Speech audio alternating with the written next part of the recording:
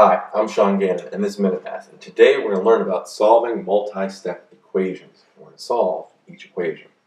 So, if I was given this equation, negative 3 times 1 plus 6r equals 14 minus r. So my first step here is I'm going to distribute that minus 3 into our parentheses here. So I'm going to take the minus 3 times it by the 1. Minus 3, right? Negative 3 times 1 is a negative 3. And then negative 3 times a positive 6r is a negative 18r. You can bring down the 14 and the minus r right there.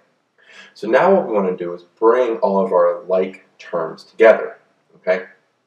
So we're going to bring all of our r's to one side and all of our numbers to the other side. So let's go add an r to both sides right here. Let's bring our r's to the left.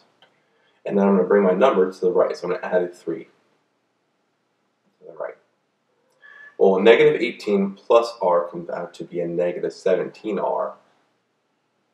The negative 3 and positive 3 cancel. The negative r, positive r cancels. But the 14 plus the 3, when I brought it over, is a positive 17. So now we have a negative 17r equals 17. We need to divide by a negative 17 to both sides. That's opposite of the multiplication going on there. Divided by a negative 17. This leaves us with a positive r on the left, and 17 divided by a negative 17 is a negative 1, and that's going to be on the right, negative 1. Okay? So there we have it. Our final answer here is just r is equal to a negative 1. So let's recap. We're given negative 3 times, in parentheses, 1 plus 6r equals 14 minus r. I distributed the negative 3 across to both parts of the parentheses to get negative 3 plus negative 18r. I brought down the 14 minus r. I brought my r's to the left and my numbers to the right, giving me negative 17r equals a positive 17. I then divided by negative 17 to get r by itself, and so our final answer here is just r equals a negative